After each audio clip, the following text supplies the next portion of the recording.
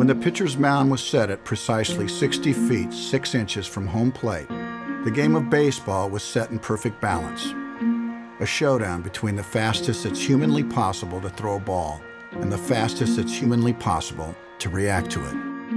A primal battle between a man with a stick and a man with a rock.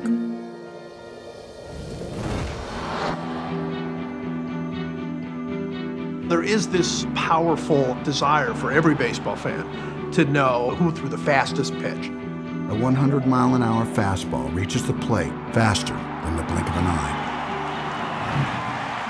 Electric stuff explodes at the plate. Every scout is on the hunt for the fastball. That premium electric fastball is a holy grail.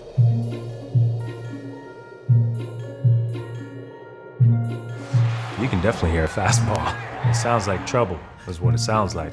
Intimidation is a tool that you can use.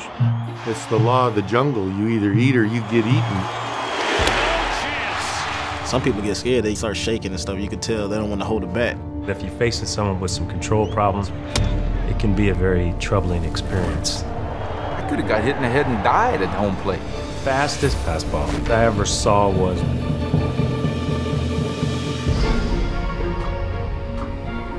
You're not going to have that many moments in your life where you're going to see the edge of human performance meeting the edge of human performance. That's what baseball's been for 120 years. I'm going to throw the ball as hard as I can. Let's see if you can hit it.